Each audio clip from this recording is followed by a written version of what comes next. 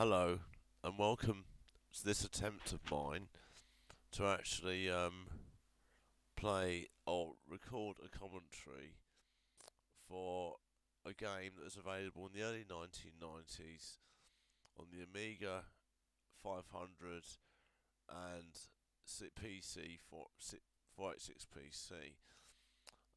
It's basically a simple kind of RPG, but what you were trying to do was effectively reconstitute your car, which is shattered into loads of different pieces due to a time warp which you had inadvertently fallen through, leaving you in the medieval land, which this game focuses on, obviously.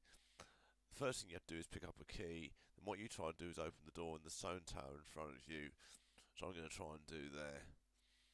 As you can see, that's what happens. I think I'll do it now. Um, there we go. Now I walk through into the wood. You're told next you're entering an area called Falconwood. Of course, you head straight into there and carry on. So there we go. Next bit. You're in the wood. You look around. Basic kind of quite reasonable animations for the graphics. You're just trying to basically find your way out of there. So you carry on. That's all. That's what you do. Anyway. Needless to say, this game was a huge favourite of mine.